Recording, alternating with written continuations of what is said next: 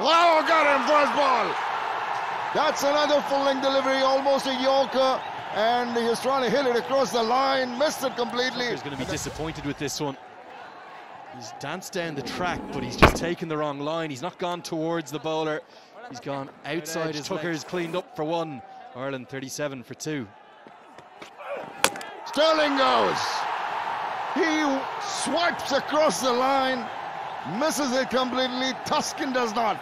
For Ireland perishes. The bowling coach will always talk to you about hitting the top of off, and look what Taskin Ahmed does. He delivers yet again. He's got the big scalp of Ireland's captain Paul Stirling for 17. It's 40 for 3.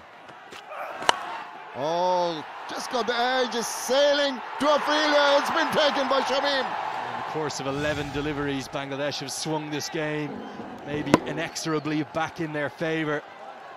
They've picked up 4 wickets for just 8 runs, and Dockrell's going to go from the first ball, and Taskin Ahmed, he's on a hat-trick. Look at Dockrell's gone for a first bowler. 40 for 4.